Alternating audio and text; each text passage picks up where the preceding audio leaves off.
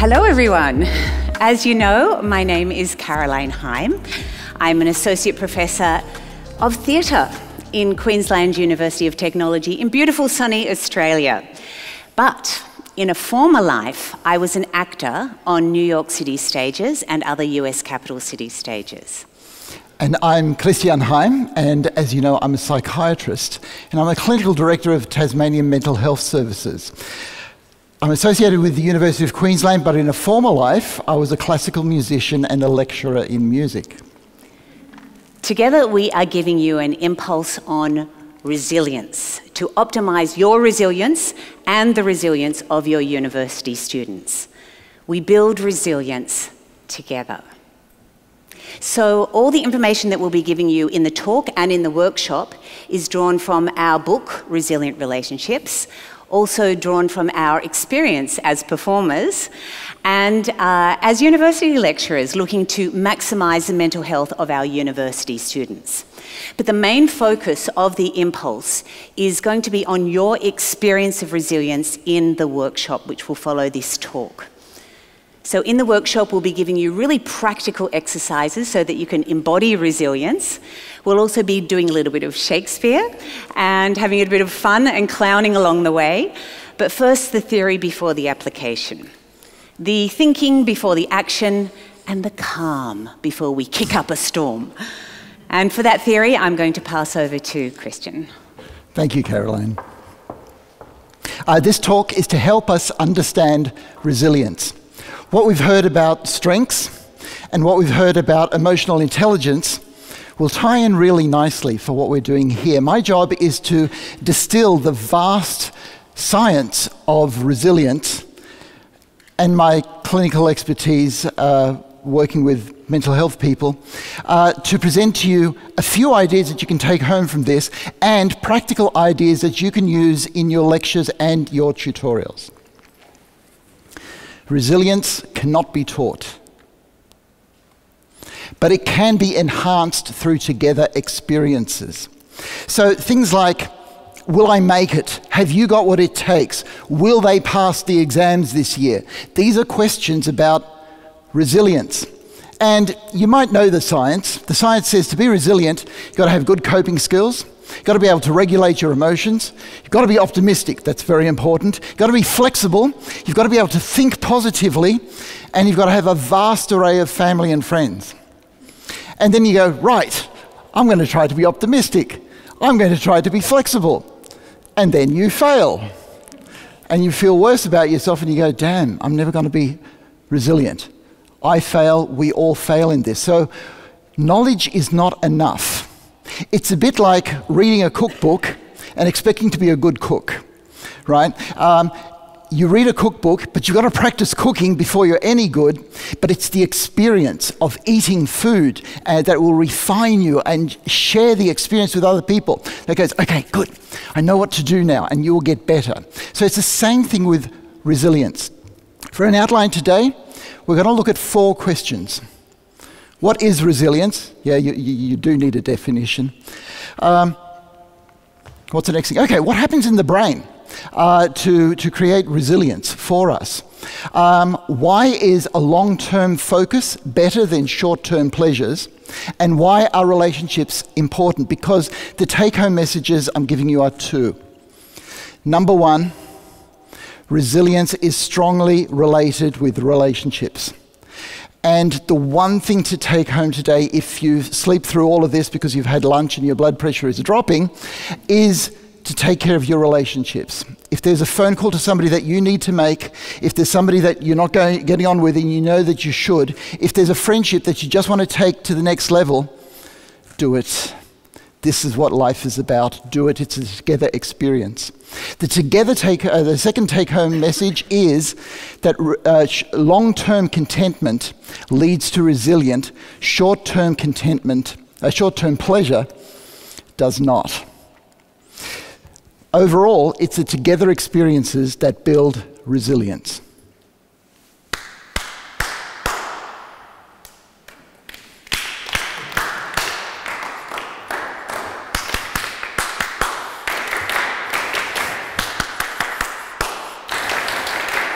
Good. Why did you do that? Okay, you did that. That's right. That's exactly right, Dylan, because I gave you an invitation to join me in a little bit of music. It's the most basic music that we can have, just a little bit of clapping, but it's a together experience. And because, as Sarah said, we are social creatures, we love together experiences. But we live in a society that are taking away all these together experiences. All right, so let's look at the first question. What is resilience? The year is 1850. We're off the coast of North England, and in that year, 784 people die because the storms and the tempests are so bad. So the Duke of Northumberland says, I'm going to run a competition for somebody to design me a boat that will be safer out there. James Bleacher wins a competition. He says, I've got a design of a boat, and it doesn't matter how much the waves bring it down, it will self-right. It will get back up to position automatically. This, I find, is a great metaphor for resilience in us. Psychological resilience is the ability to get back up after we've been battered by stress. So there are several definitions of resilience, but the one that I want to give you is that it's a process. It's not part of your personality or your character, and it is definitely not stoicism. Stoicism is where you grit your teeth, bear it all, and like a tree, an oak tree in a storm, that can crack. Resilience is more like a willow that will actually go with the flow but bend back. So my definition is that resilience is a process. It is a dynamic process central to life. It is an attitude and an approach so that we're able to maintain wellness during stress. That's really hard. That's really hard. How do we measure it?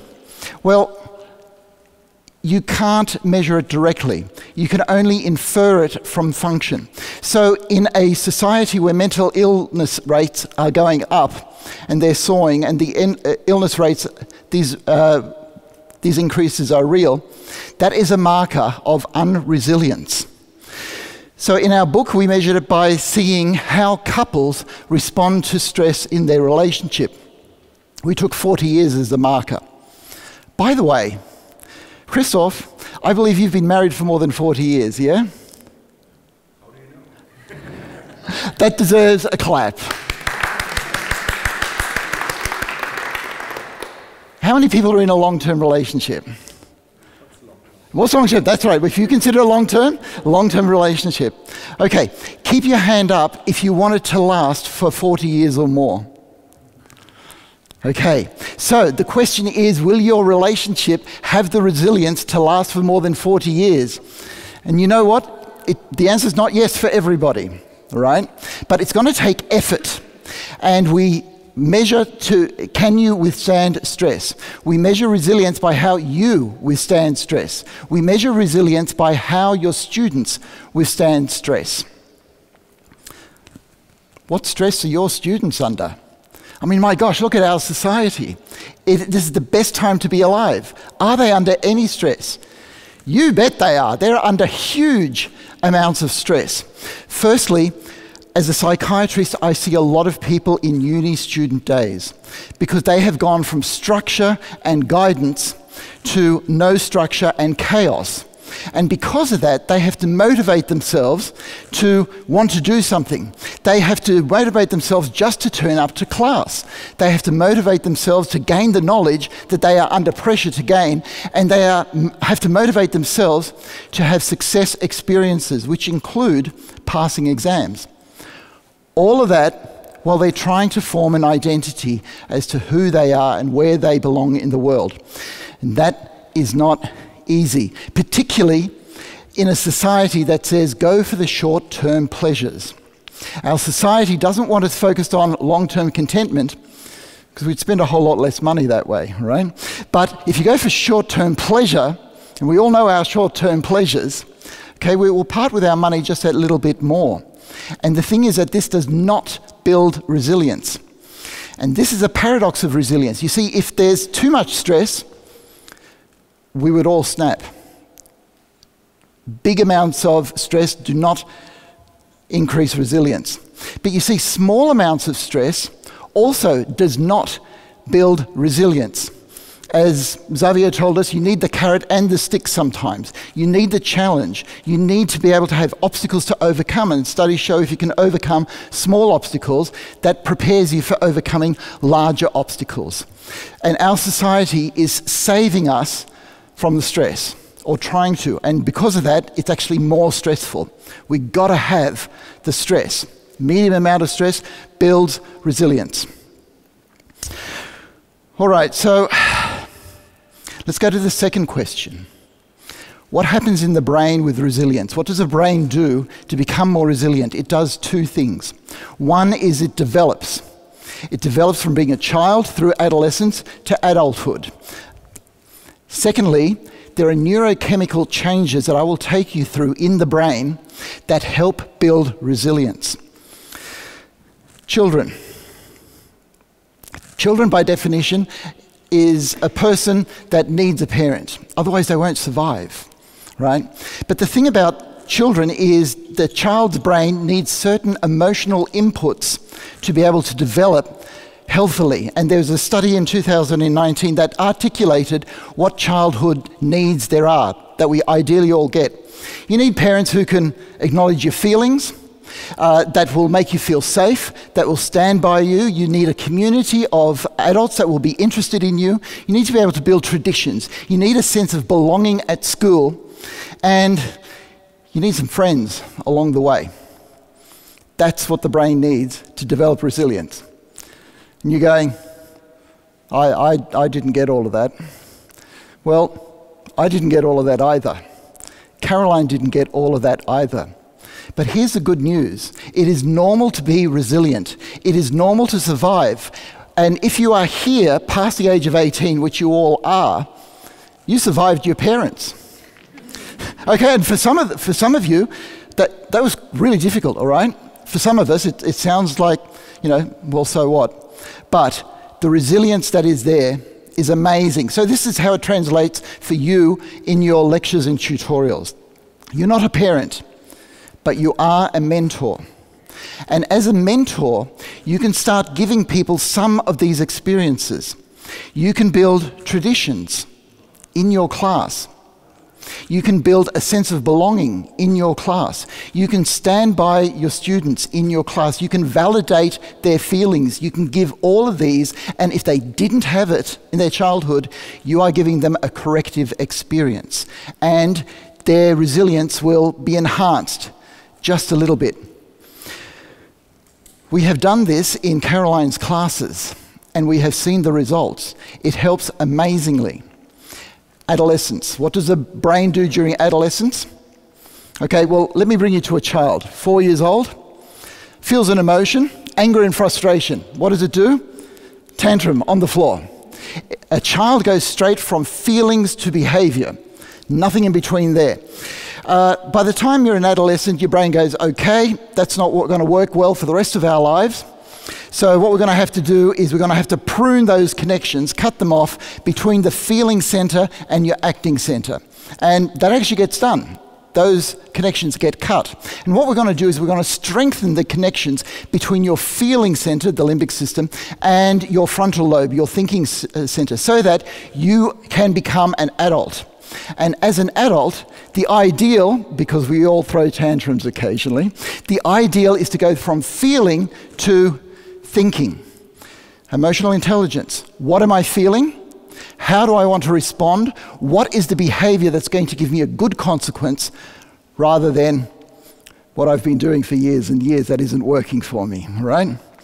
So in your lectures and your tutorials, you're dealing with people who are just post-adolescence or young adult age.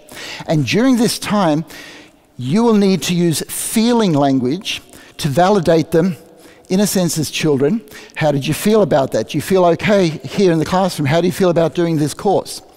But when you want them to problem solve and move forward, you switch to thinking language. How do you think I can help you with this? What do you think you need to do to make your essay writing better? Do you think this is the right pathway for you? And you appeal to their thinking center, and this builds resilience. Adulthood. We all grow into adults, and we've got it all together, right? None of us has a tantrum. We all choose the behavior that we want. Now, I'm saying that because we don't. We all fail in this, and we all have our mechanisms to cope with that. Some of them are useful, some of them aren't, right? But as an adult, we still need our security. Our security is our relationships, be it your love partner, be it your parents, your children, your friends, your colleagues, or even people in the street. Value the people around you because they are your resilience. Even if you don't get on with them, they are still your resilience. And guess what? You are their resilience. Just by being there, you become resilience for the people around you. In the lecture and in lectures and tutorials, you again build this sense of relationship, that we are not here as we are just here, not just for the learning, all right? We are all getting the information, we are all moving towards a goal, but we're here together as people. And having a meal together last night and tonight embeds that. It does more than just design or lecturing techniques, because life is so much more than design and lecturing techniques. It's part of being adults and being together, because together experiences build relationship.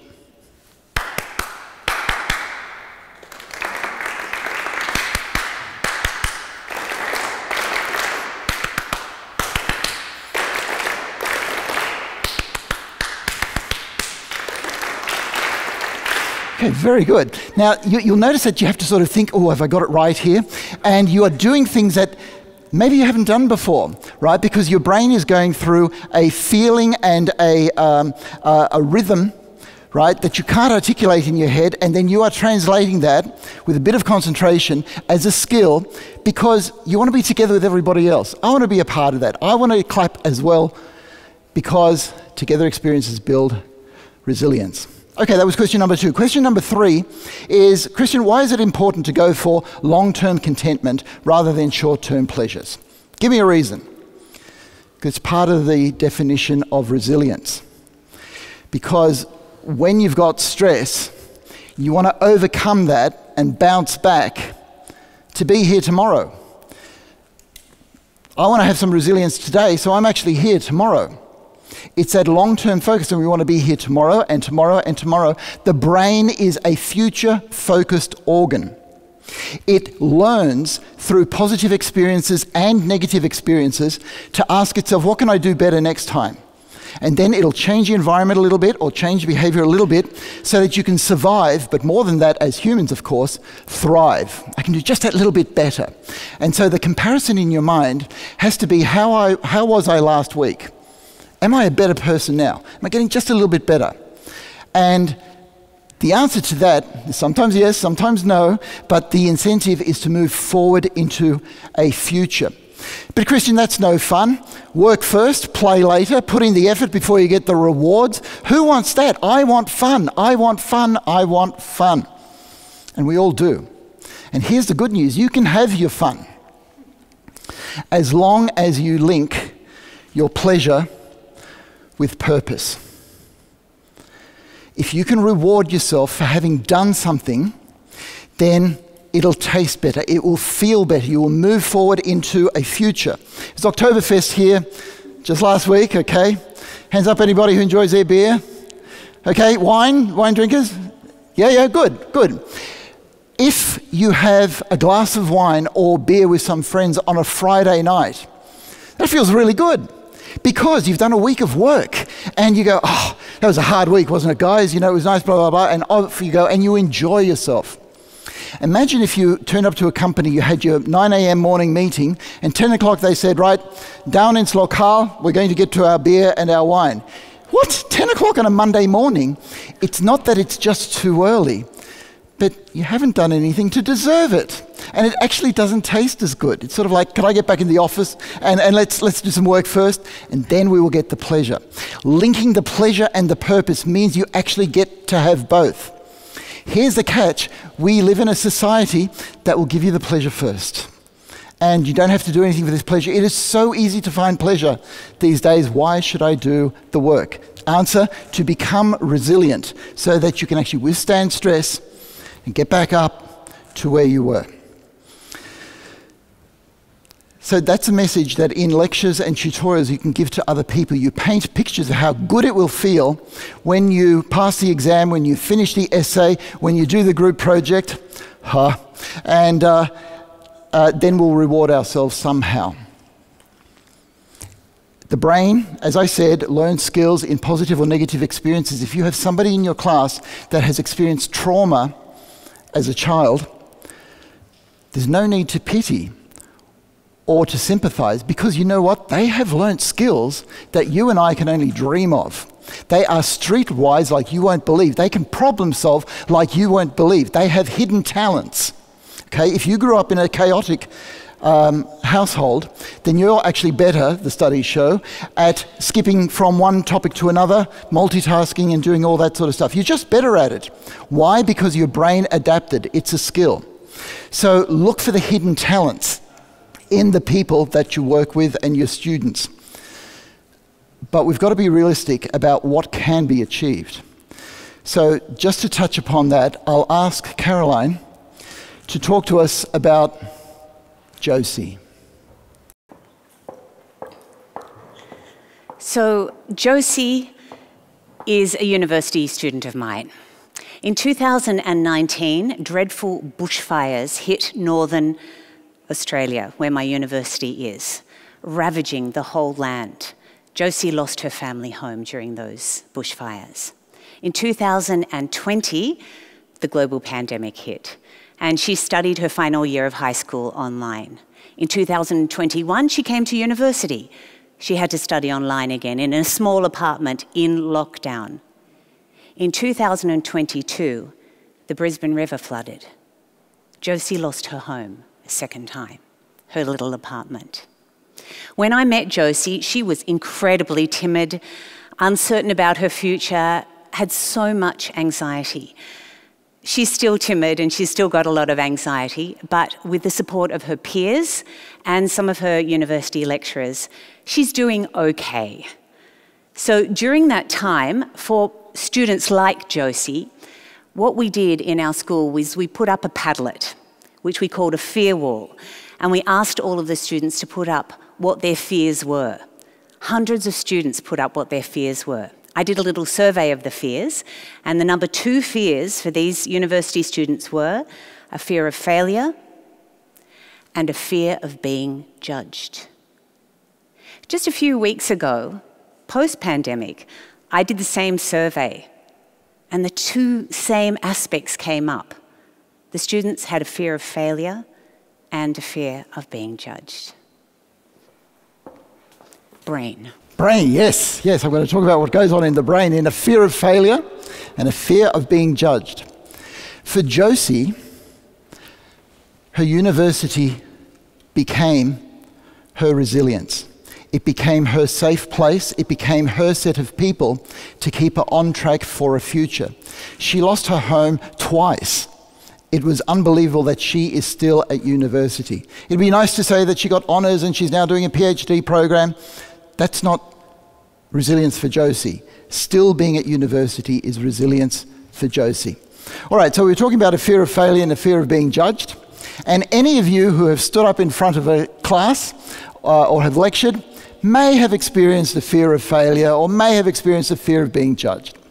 I'm now going to go through what happens in the brain during that sort of a fear. All right, so you know that you have to give a lecture and you feel this pit in your stomach and your hand starts shaking, you start panicking, your heart starts racing, your mouth goes dry, and all of that happens automatically. All right, let's go through and see what happens in the brain. To do that, I have to take you to a place called the hypothalamus. Hypo means under, thalamus was a place right near the center of your brain. The hypothalamus is the center in your brain that converts emotional impulses to physical responses. It is the hub of your survival. it is how we process emotions physically. It's like a director that says to the pituitary gland, which sort of sits right next to it, pituitary gland, I need you to make a few hormones for us here because I'm going to get the body to do a few things here. All right, so the pituitary gland, what do you need? The pituitary gland's got like somewhere between 12 and 20 different chemicals that it makes, and the hypothalamus says to it, send some of this down to the adrenal glands. We're going to go into stress mode. Fine. Now I've taken you down from the brain down to on top of your kidneys, which is about here on your back. On top of your kidneys sit two little glands. These are called adrenal glands. They're called that because they sit on top of the kidneys. They get something from the pituitary gland that says, put us into fight and flight mode. So they go, squirt, and all of a sudden you've got all this adrenaline and cortisol in your system, and you feel it as, ooh, right there, and you feel it. And that's when your heart starts racing. That's when your breathing gets shallow. That's when you're ready to run, you start shaking, and you are not in control. That happens automatically because your hypothalamus wants you to survive. Why did it do that? Because the amygdala, which we heard about before, sees giving a lecture as a threat and it wants to survive. So it generates pain, emotional pain and physical pain, and tells the hypothalamus this is what needs to be done. In comes oxytocin. Now, oxytocin is something that we've known about for about 30 years now, but in the last 5 or 6 years, we've started to see what oxytocin actually does. You'll probably know oxytocin as the love drug, the hug drug, that gives you that feeling anytime that you trust somebody, anytime that you love somebody, anytime that you feel friendship, you do a business deal, and you're feeling good about being part of the human race. Thank you, oxytocin. But it does more. You see, the oxytocin that gets produced in our anterior cingulate gyrus, which is my favorite part of the brain, if you're allowed to have a favorite part of the brain, that sort of keeps us connected as people. And so this is where oxytocin gets generated. And what it does is it says to the hypothalamus, chill. It's all right. What's the name of this part? Of this part, the anterior cingulate gyrus. Okay. So anterior, it's Latin, but it's actually not that hard. Anterior means at the front, a gyrus means a bulge, and cingulate means it's like a belt. And it wraps around corpus callosum, right, okay? And it looks like if you find it, look up anterior cingulate gyrus, and that's what it is. And it produces the oxytocin that says to your hypothalamus, chill. Because, you know what? If you fail, if you're judged, people still love you. It doesn't matter. And that actually happens physically, and we can measure in the urine that people who have a lot of love early in life produce less stress hormones like cortisol and adrenaline. But there's more, because oxytocin also talks to your amygdala, which produces pain, emotional and physical, and fear and anger, and all sorts of stuff, okay? It says to the amygdala, chill. It doesn't matter if we're in pain because people still love us. And this is physical. This is what I'm trying to get across. It's a miracle. It's physical. But there's more. Oxytocin cleans out your frontal lobe and cleans out all the white matter, which connects all your neurons so that your neurons in your brain can talk to each other better. What does that mean? That means you think clearly. Because when people love you and you are in relationship with people, life feels good and stresses are down so that you can actually think your way through things even better. So the take-home message is that even a fear of failing and a fear of judgment can be alleviated by having good relationships with the people around you. So if you've got a phone call to make, all right, or if you've got somebody to talk to, please do that.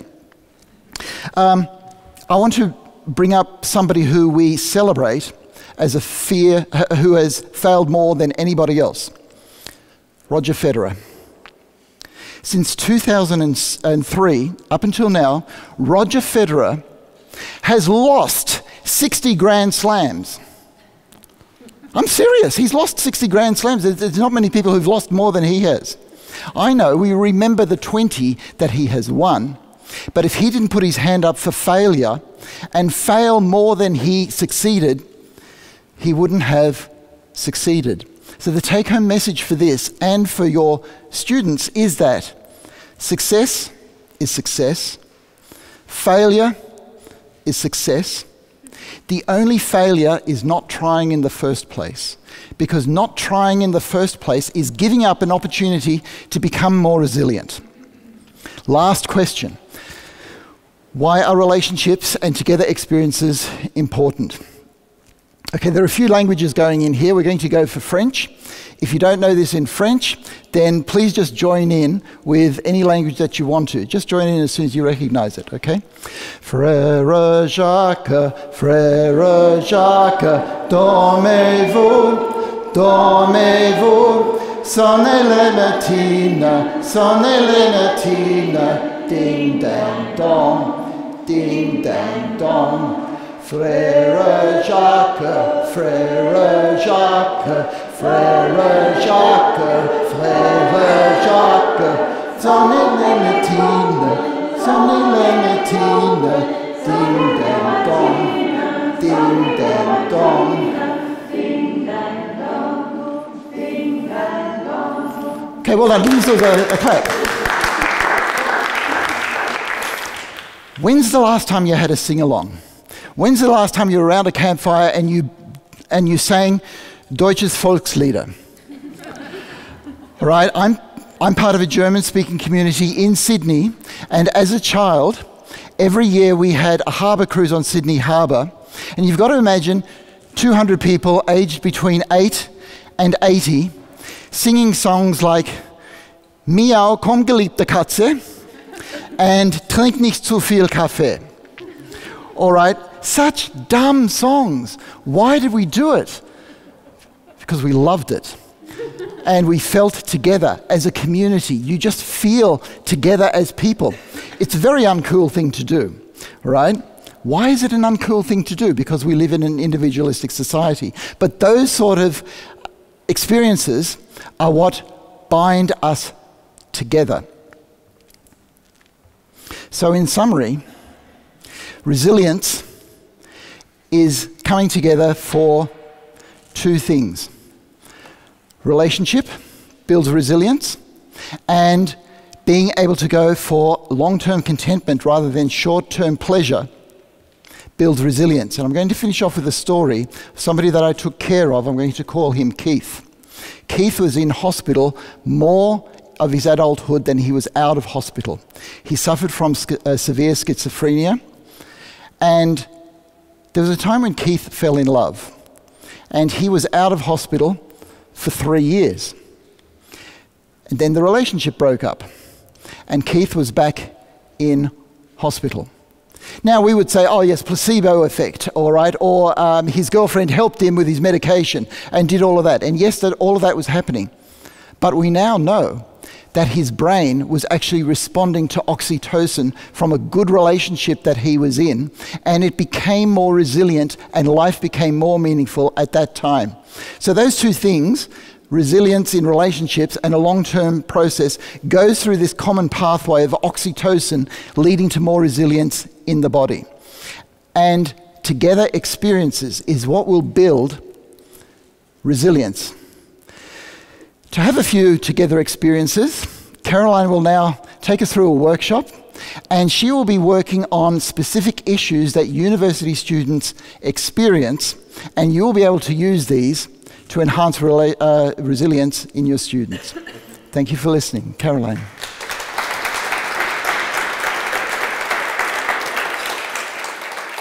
Thank you, Christian. Okay, so this workshop is about building resilience. We build resilience together. So all of the exercises that we're going to be doing are actually taken from actor training, adapted for resilience. So I'll be drawing on the theoretical basis of Konstantin Stanislavski and Bogart, Rudolf Laban, a little bit of Shakespeare, and a little bit of clowning as well. And I have to tell you that all of the exercises that we're doing have been done of course, in my classes at university, but also in other disciplines, so not just in theatre, and also with adults too, just to make you feel a little bit more comfortable. So the structure of the workshop is basically we're going to do a check-in and check-out, which was mentioned in the last session, which is fabulous. I've been doing check-ins and check-outs with my students for about 10 years now. Then we'll be doing some exercises along the way and a Shakespeare interlude in the middle to see what Shakespeare had to say about resilience. After each of the exercises, I'm going to pop up an Instagram-style post-it note up on the screen here. I use these post-it notes in my lectures regularly, and you're very welcome to use those in your own work or in your classrooms. I'm also going to pop up some quotes from our book. So we're going to start out with a check-in. I just need to get my clicker here. Sorry about that. Forgot my wonderful clicker. We're going to start out with the check-in. So, what colour are you feeling at the moment? Think of a colour that you're feeling, not blue, red. You're all design people. Think a little bit deeper, something like vibrant magenta, or the colour of blue jeans after I've been wearing them for 10 years, or the colour of the sky after a storm, something like that, okay? So, colours. What colour are you feeling right now? Christian, I'm going to start with you. Well, I'm feeling a combination of blue and yellow, which you find in the sky, particularly during midday, because I love the sunshine and I want the things that are happening here to brighten up the whole of the world. Okay, great. Who else would like to share a colour that they're feeling? Yes, thank you. Moss green. Moss green. Yeah, calming. It's good. It's calming for you. Fantastic. Thank you, Stephen. Someone else? Yes. Chestnut, because it almost killed me outside during lunch. So that was a real jolt, yeah. It woke you up anyway. Okay, chestnut, fantastic. Some other colours, please. Yes. I feel like that reddish orange you see when you look into the sun and close your eyes. And you see it. Oh, lovely, reddish orange. Beautiful. Thank you, my dear. Anyone else? Yes. It's like between Lena and Brett, the very warm Lena. I don't know. Okay, lovely. Well, you can see it. That's the most important thing, because that's what you're feeling. Fantastic. Someone else, yes. For me, it's green as well, because the picture of this man, which is able to move with the wind. Lovely. Okay, so that's a feeling that you've got at the moment. Great. Anyone else? Yes. Green from the trees, we say. Green from the trees. Okay, great. Yeah, that you've taken that with you. How lovely. Yeah. Anyone else? I'm in the mood of light grey. You're in the mood of light grey. Okay. Something in between. Okay. Yeah. I'm feeling it. Yeah. Okay. Yes. Crystal light blue that comes from your eyes. Oh, lovely. So nice and vibrant. Yes, good, fantastic. All right, we're getting a lot of lovely energy in this room. Anyone else want to add their colours? Yes, please. Red. Yeah, red and orange. Red and, oh, beautiful, of the sunset. Thank you, Angelica. Good. So we've all brought different things in with us, okay? Lots of different emotions, lots of different things. So what we're going to do is we're going to put them all in a big basket. So if you want to pop your arms out like this, we've all got a big basket in front of us. We brought in lots of things that we didn't share even in our check-in.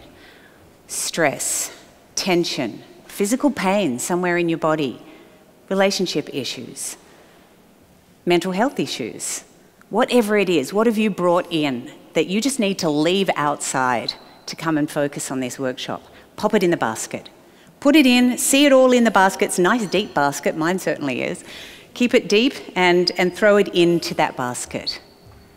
Okay, now Christian is going to show you, because we've got a really big box out here. I don't want to drop my basket. Got a big box out here on stage. Okay, he's bringing it on. Okay, there's the box. It's pretty big. He's doing the perimeter. Here we go. Okay, what we're going to do is put the basket on your lap, scoop out all of that stress, all of that tension, and throw it into the basket, over the tops of people's heads. Oh no, someone dropped some here. Didn't quite make it. Ugh, stress. Ugh. Okay, we'll pop that in. It's gone. Okay, it's in this big box here. Okay, now what we're going to do is we're going to move the box out of the way. Here we go. Off to the side. It's heavier now, isn't it? It's heavy. It's really heavy. Okay, there we go. It's just going to stay there for the workshop. Okay, now shake it out. Shake it out. Still stuff there, so you just got to shake it out. Get it into your physical body. Fantastic. Okay, we're ready for our first exercise. We're ready to focus now. Okay, so the first exercise is called off balance. Everyone stand up in the space here somewhere, please. Off balance. Just somewhere in the space, just find a place to stand. Okay. Out we come. All right. Everyone stand up on their toes. And then come back down again. And up on your toes, and come back down again. And up on your toes, and come back down again. Great. So easy, right? Yeah, great. All right, so this time we're going to stand up on our toes and just get to that point where you're going to fall a little bit, and what happens? Your foot comes out to catch you. Try that. Good, excellent. Okay, try it again. Up on your toes. And what happens when you lean out? There we go. Okay, good. You catch yourself, up on your toes again, and there we go. Great, okay. Last time we're doing it, up on your toes, but this time you have got to balance here.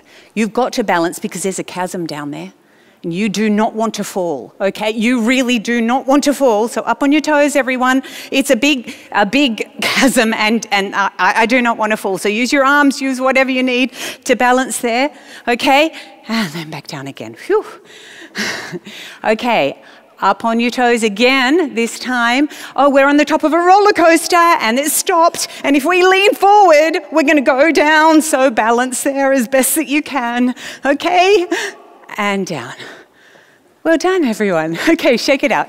Shake it out and take a seat, please. Shake it out.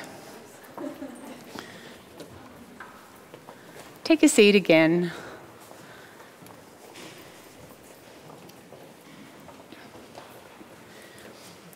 Okay, and I'll just direct you to the screen. This is our post-it note for this exercise. But is it the right step? And our quotes from our book are, this is from Laura and Russell from the USA. They've been married for 50 years. They're both academics, actually. Have adventures together. Do things you're afraid of together. He helps me do things I'm terrified to do. And once I've done it, I feel this rush of joy. Sharing an adventure where you're scared together creates a bond unlike any other that's so wonderful. And from Stephen and Keith, who have been together for 30 years, they run a bed and breakfast together. What can I do to be a little bit more flexible and safe from another person's perspective? So, giving up a little control and realize that the ride sometimes is just as enjoyable. Allow yourself to go with the flow rather than one way only. Okay, next exercise. This exercise is called ta-da! Okay, so we're all going to practice saying ta-da together. Do the lovely jazz hands. Here we go. Ready? And ta-da! Oh, good, but I'm not hearing you. A bit louder. Okay, ready? And ta-da! Fantastic. That's going to become part of the exercise. So I'm going to tell you a story now about a time when I failed. I'm so excited to tell you this story. So it was about 12 years ago, and I was giving my first lecture at my university that I'm at now, and I was terrified. I was so nervous. I had over 100 students there. Before I started, I was dropping everything. My palms went clammy. I went red in the face when I started. I skipped over words, got everything completely messed up. I misplaced. I made a real fool of myself. I failed. Okay, now you can all give me a ta-da! Thank you. And now I will bow and you can applaud me. Thank you. I failed. Great. Okay. All right, so I'd like you to think of a time when you failed. Think of a time when you failed. Nothing too small and nothing too big. Think of a time when you failed. All right. Would someone like to come out and share their failure story with us? You'll get a ta-da. That's your prize. Hey, fantastic. Okay, I've got 2 people, so we'll have this. It doesn't matter. Okay. Okay, great. So once you tell your story, and you've got to tell it proudly. We're proud of our failures. At the end, so that we know it's the end, if you can say, I failed, and we'll give you a ta-da. Off you go. So I'm teaching interaction design, and we were having my first lesson ever together, and I was trying to explain how things should be self-explaining and easy to understand. While doing that, I had my nice presentation for 3 hours in a row on a crooked wall. I was complaining all the time that my pictures were not seen fully, and there's something in the way, like a steel beam. And in the end of the lesson, I found out that there's a curtain you can lower, which should be self-explaining because it's a well-designed building. I found that out after 3 hours in the end of my presentation, so I failed. Ta-da! And please bow. We want to give you applause too. Yay! Woo! Thank you. That was wonderful. And we have someone else. Come on.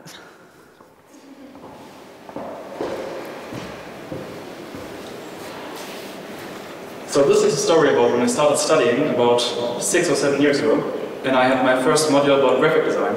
And we had to do posters, big posters. We had to make them with things we cut out of magazines and put them together on a place.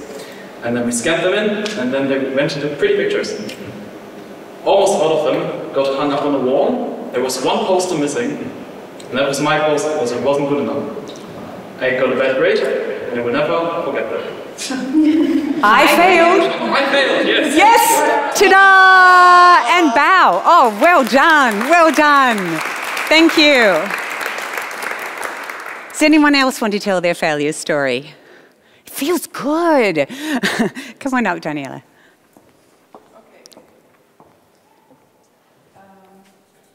Yes, thank you. Microphone here. Thank you. Okay, this is thrilling.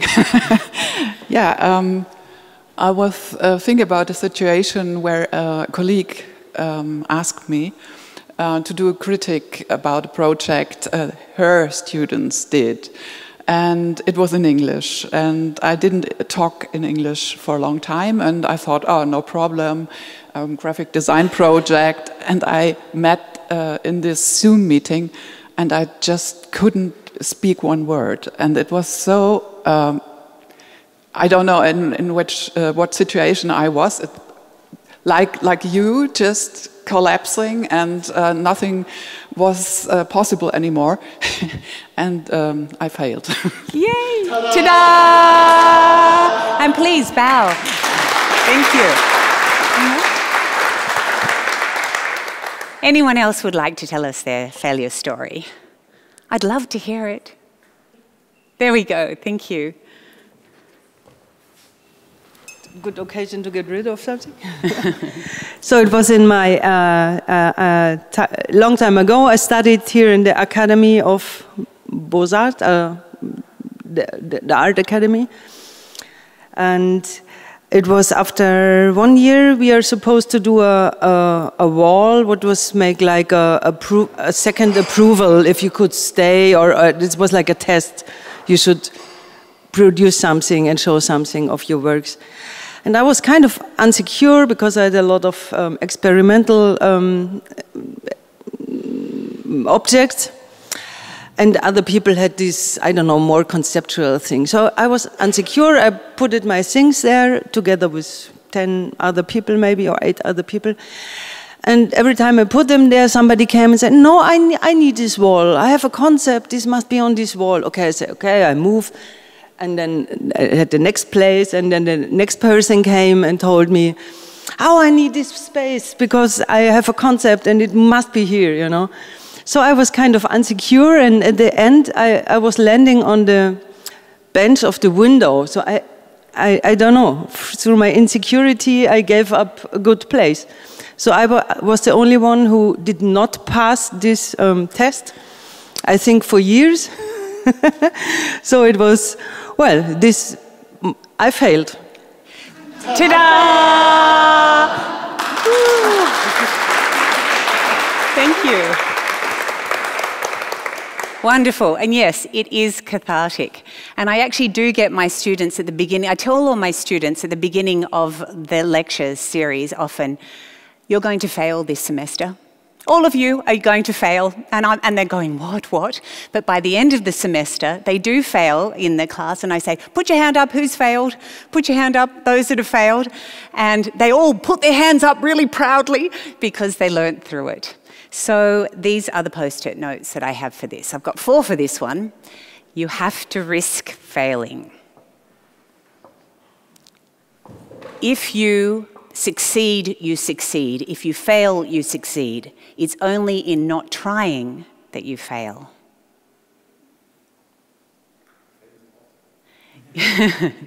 Your sense of self-worth is in who you are, not in what you do. And we've been touching on that a lot through the workshops.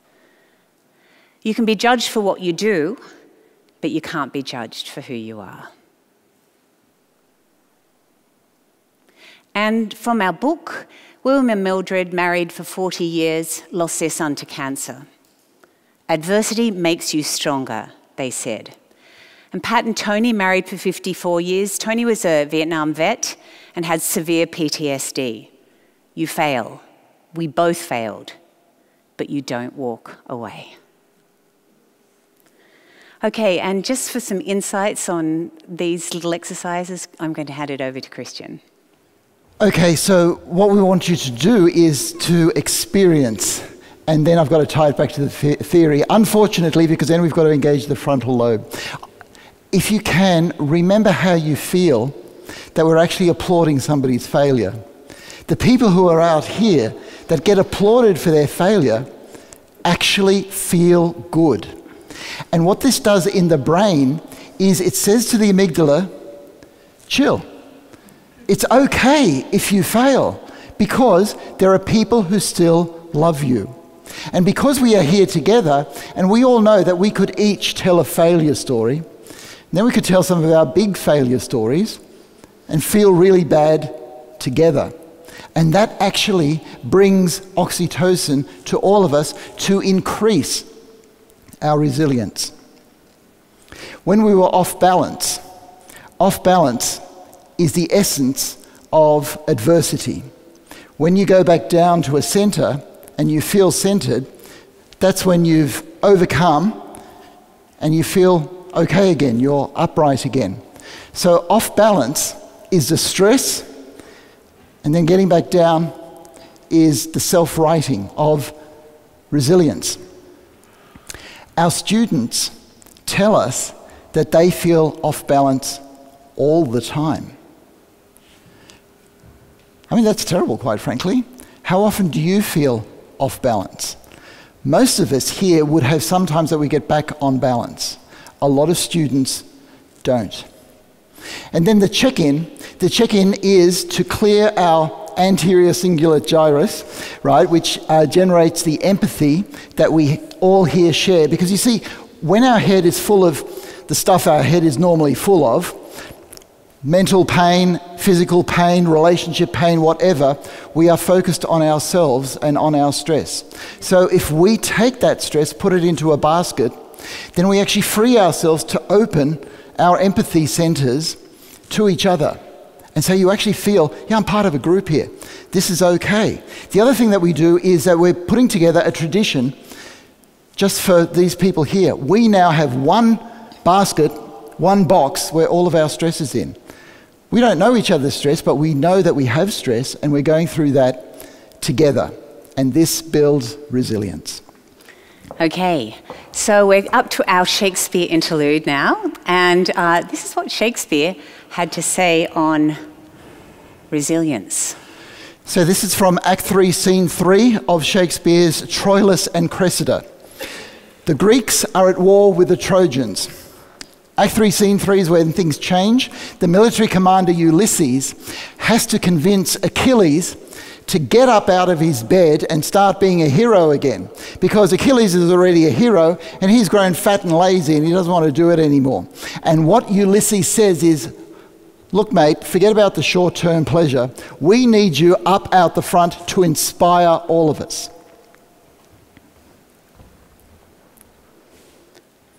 Perseverance, dear my lord, keeps honour bright. To have done is to hang, quite out of fashion, like a rusty mail in monumental mockery. Take the instant way, for honour travels in a path so narrow that one but goes abreast. Keep then the path, for emulation hath 1,000 sons that one by one pursue. If you give way or hedge aside from the direct forthright, like an entered tide, they all rush by, leaving you hindmost. Then what they do in present, though less than yours in past, must o'ertop yours. For time is like a fashionable host that slightly shakes his parting guests by the hands, and with his arms outstretched as if he would fly, grasps in the comer. The welcome ever smiles, and farewell goes out sighing. Let not virtue seek remuneration for the thing that it was, for beauty, wit, high birth, vigour of bone, desert in service, love, friendship, charity, are subjects all to envious and calumniating time. One touch of nature makes the whole world kin. Thank you. Christian's going to actually go through and give a little bit of a commentary on each and apply it to resilience. Okay, so we're going to go line by line because Shakespeare is not that easy to understand and show how this all relates to resilience. Perseverance, dear my lord, keeps honour bright. Stick to what you need to do, Achilles. This way you'll get to feel good about yourself and keep your good reputation. To have done is to hang quite out of fashion, like a rusty mail in monumental mockery. If you stop your personal growth, you will lose your skills and you'll eventually become useless. That's it. Take the instant way, for honour travels in a path so narrow that one but goes abreast. Do what is yours in front of you. Nobody can do it for you. Your self-esteem depends on you doing what you're called to do. Keep then the path, for emulation hath 1,000 sons that one by one pursue. Be the best you that you can be. Because if you don't, other people will come by and do what they do, and they're really just imitators like sheep. That's right.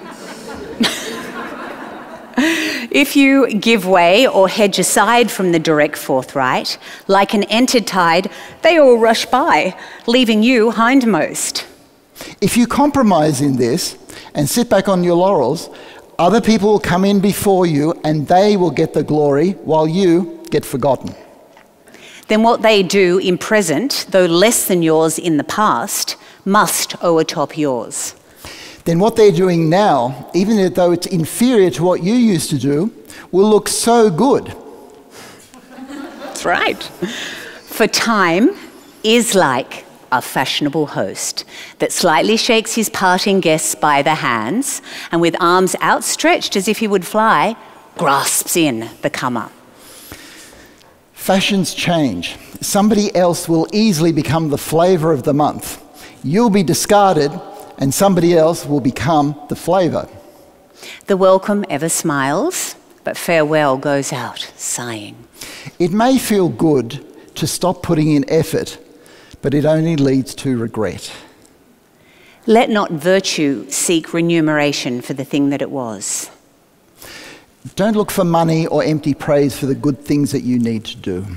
For beauty, wit, what are the other ones? High birth, vigor of bone, desert in service, love, friendship, charity are subjects all to envious and calumniating time.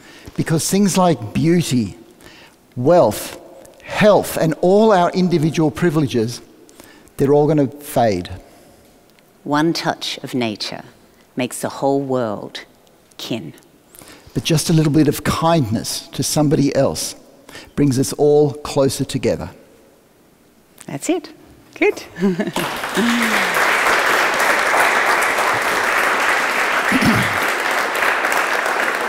Thank you. Okay, and we do have a post-it note for this. Don't deprive your future by overfeeding your now. Okay, your turn again. We're going to have really a lot of fun with this one. Okay, this exercise is called curiosity. Okay, we're going to do it together. Yep, I'll get them. It's okay, it's okay. Okay, so we're going to say this together. Curiosity. Curiosity. Oh, you're not curious at all. Come on, really, get the child out in you. Curiosity. Much better. Okay, great. All right, we're going to divide the room into two groups. So this will be group 1 and this will be group 2. And I'm just going to get group 1 to just stand up and you'll just be audience. You'll have a turn too, don't worry. And if you can start walking around the space already. And yeah, here, can you help me? Just grab some of these chairs, any of those. Just walking around the space and notice whatever's in the space, please. Perhaps some objects you haven't seen before. Just have a look at them as you go. Any sort of an objects that you see around, have a look at them. Yes, have a good look at them. Any objects around.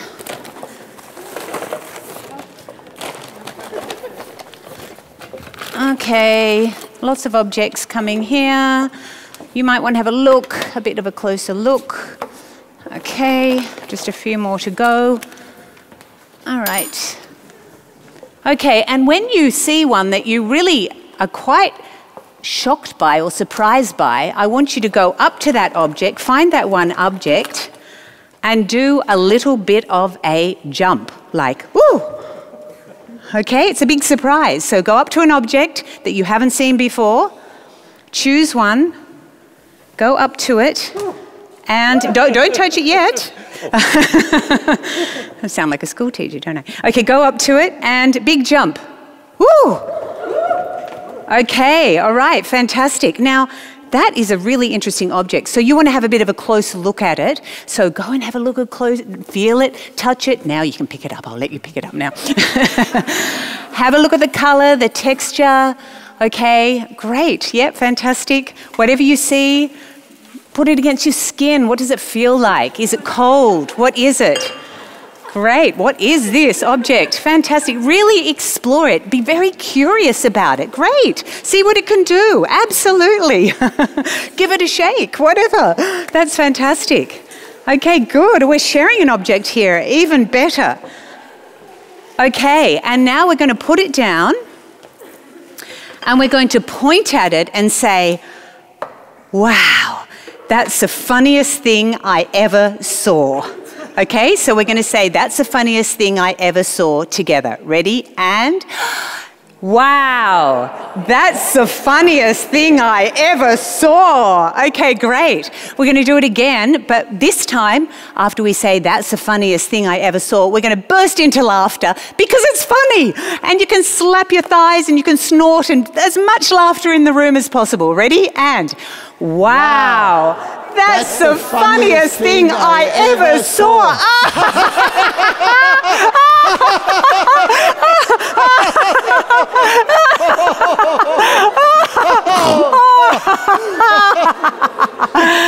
Well done. Well done, everyone. Okay. Give them a round of applause. Please, go and sit down again. Take a seat. Please, take a seat. Please, take a seat. Wonderful. Great. Okay, take a seat. All right, group 2, it's your turn. Okay, this exercise adapts a little bit differently halfway through. So same thing, just be very curious about anything that's in this space. Have a look around at it. Don't touch it, but just have a good look around at things and just have a look at things. Don't touch them yet. Okay, just have a look at them. Then something that sort of takes your eye, but this time, find an object that takes your eye. You're not going to be surprised by it. You're actually going to be scared by it. Okay? So this time when you see it, I want you to do a little jump and a little... Okay, ready? Go up to the object and we're going to do a bit of a jump. Ready? And... Okay, well done. Okay, one more time. This time we're going to do a little jump again. Ready? And... Okay, this time we're going to point at it and say, ooh, that's really scary. Okay? All right, ready? And... Ooh, that's really scary. Okay, fantastic. Now we're going to do it again. And we're going to say, ooh, that's really scary. And then we're going to run away as fast as we can. Ready? And, ooh, that's really scary. Run, run, run. That's very good. That's very good. Okay, and wherever you're hiding now, the exercise isn't finished. You're still curious about it, though. So you're going to come up to it and see how close you can get to it. Not too close. Okay, remember, it is scary. It is definitely scary. So as close as you can get to it. Ugh, how close, how courageous are you? Can you get very close to it? Or is it too scary? Is it really that scary? Can I get close to it? What's it going to do? Can I get close to it? And if you're really, really courageous when you get up to it, good. Someone's just going around theirs and not too sure. Oh, good. Someone's just starting to touch it a little bit. You might want to touch it a little bit with your finger if you're courageous. And if you're brave, maybe with your foot. Try it. Oh, someone just down on this. Touch it with your foot a little bit. Okay. All right, just close. All right, good. Thank you very much. Well done, everyone. Okay, shake it out. Shake it out, shake it out, shake it out. Shake it out. Shake it out. You're a courageous bunch, aren't you? I love it. Okay, so we've got some post-it notes for this. Laughter is the best medicine, of course. This is actually an Australian kookaburra. Kookaburras make a laughing sound. And so at 4 o'clock in the morning usually, which isn't a good time for them to laugh, but you know, at least we wake up to laughter in Australia. And the next one is, life is full of snakes and ladders. And then our quote is, this is from Elizabeth and Peter. Elizabeth married 60 years. Elizabeth grew up in a family where she wasn't allowed to speak at all and talk about what she felt or anything she wanted. I was terrified. I grew up afraid. I was shut up in my head. We got over that together. I learnt to trust, and now I can say anything because it is safe. Okay, our last exercise is called My Rhythm. And we're all going to be involved in this one. So everyone up, please. Again, you can use this space or this space down here, okay? My rhythm. So anywhere, just anywhere around. And once you're in the space, let's just start walking in curves. Make a curve on the ground, draw a curve on the ground as you walk around. Curve on the ground. Curve. If you run into someone, do something. Curve, curve, curve, curve. Curve, curve. Okay, we're going to make right angles now. Right angles, we're changing that to right angles, so sharp contrast with those right angles. You're probably definitely going to run into someone here. If you run into someone, move. Right angles. Right angles, woo, move. Right angles, good. Okay, right angles, great. Now make yourself as big as you can in the space. Really big, I'm big. Take up the space. Everyone take up as much space as you possibly can. Oh, if you run into someone, move. If you run into someone, do something. Lovely, hugs, I'm loving it. Big, big in the space. Now small, tiny, tiny, tiny, tiny, tiny, contrast it. Small, tiny, little mice. Tiny, tiny, tiny, that's not small enough. Smaller, smaller, smaller, tiny. I can still see you. Specks, specks on the ground. That's it. Tiny, tiny, tiny, tiny. Tiny, tiny, incy, wincy. Okay, great. All right, everyone up, and we're oh my gosh, we've got a tightrope in front of us. We have to balance. Okay, so you've got to balance on that tightrope. It's not easy. Okay, walk on. You need your arms out to balance. If you run into someone, do something. Yes, but what is right? Okay, so balance. That's it. Oh, good. We're going to run into each other. Ooh, I think I have to go this way on the tightrope. Fantastic. Yeah, don't fall. Keep that balance. Keep the balance. Keep the balance. Okay. Well done. And last one, we're going to make some lovely shapes on the ground and we're going to repeat them. I'm going to do a triangle and keep repeating the triangle. So you choose a shape and work the shape out and repeat it on the ground. Repeat it, repeat it.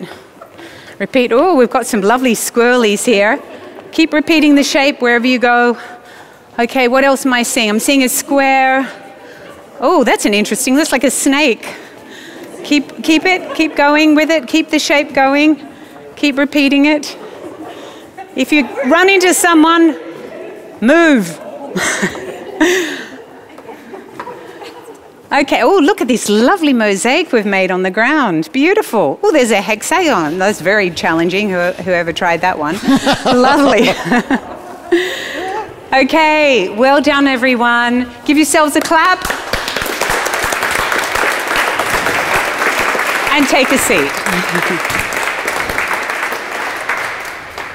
Shake it out, shake it out, shake it out as you're taking your seat.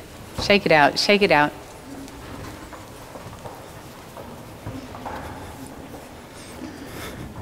Shake it out. Okay. So it's time now for our checkout. No, it isn't. Oh, we've got, oh, that's right. So just to tie in what we just did with the theory, we embedded some design concepts into that, things like contrast, scale, balance, and things like that that you may have recognized, you may not, it doesn't matter. But it becomes a comfort zone for you to be familiar with what you do. The thing is that in life, you have to do what you do while other people do what they do, and you're going to bump into them, and so you just have to move, or you've just got to do something. But the point of the exercise is the anterior cingulate gyrus empathy, knowing that you are accepted and you've got to do what you've got to do while you let other people do what they've got to do, and to work in that particular space.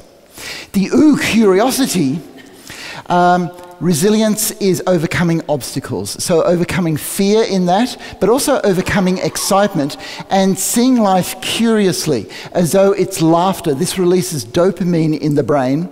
And I know we tend to think we get dopamine from our movies and from our drugs and all of that, but curiosity is motivated by dopamine to keep us connected with reality itself. And the Shakespeare was all about going for long-term contentment rather than short-term pleasure. And the post-it notes for the last exercise: structure and rhythm give your life stability, and be the best you that you can be. The quote that we have, this is Bruce and Susan from Zimbabwe, married for 49 years. They're professional ballroom dancers. They're still competing. When we're in conflict, we tell each other to dance each other's steps. So when Bruce He's in conflict with Susan. Bruce says, dance my steps for a while. And Susan says, dance my steps for a while. So they see each other's point of view. Okay, now it's time for our checkout. Okay, so really important to have a check-in and check-out. We've shared a lot of experiences together. So instead of a colour this time, I think I'm going to ask you what garden tool you feel like at the moment. What garden tool? So any tool or anything that's used in a garden. So my garden tool, I feel like I have been digging a lot, digging for resilience, so I am a shovel or a spade. So that's the garden tool I feel like at the moment. Does anyone else want to share their garden tool? Yes? Of course, I try to pick out all the information which are useful and helpful for movements. Lovely. So you're a cherry picker. I love that. Okay. Someone else? Yes? Ladder sometimes that people can climb onto me and get higher than I. Okay. You're feeling like a ladder. Okay, yes. I think plant seeds. Plant seeds. Yeah, because we all have the possibility to seed something good every day. So that you're feeling like the seeds. Fantastic. Lovely. Anyone else want to share what their garden tool is? I don't know the name, but this sparks like a cork. Sorry, it's a... This sparks like a cork. A rake. Oh, yes, a rake. Yeah. Mm-hmm. It's sweep and there's other shit, but it's also some good things. Getting all the good things back. Fantastic. Okay. Anyone else feeling like a certain garden tool that they'd like to share? Yes? Climbing a chair can count as a garden. Oh, absolutely. Got to relax in the garden. I love it. A reclining chair. Lovely. Thank you. Anyone else? Yes? Say fertilizer. Fertilizer. Yeah. I feel like the chain is kind of about nurturing the soil and will grow from what we Lovely. I love that. That's fantastic. We've got to get the seeds into the fertilizer and get that happening so that we're going to have this lovely garden, and we've got a rake, and we're going to have a beautiful garden here. Anyone else want to add to our garden? A swing. A swing. We need a swing. For fun. Yeah, also for ease, something. Okay, lovely. Okay, thank you very much. Now, our box is still over here. We have been carrying all those stresses together. Should we leave everything here in the box? Sorry, what was the vote there? Yeah, let's leave it all there. Because it's a together experience, and having a box in what's become our space means that we are now part of a group. We all know that we go through stresses. We don't know our individual stresses, but we've put them there together, and because we've had more trust, we can reveal our inner garden tool rather than just our inner colour. But we now feel a sense of belonging, and we have the tradition of the box so that we can have these experiences together, because together experiences are what help build resilience. Thank you very much, everyone, for listening to our Impulse on Resilience. Thank you. Thank you.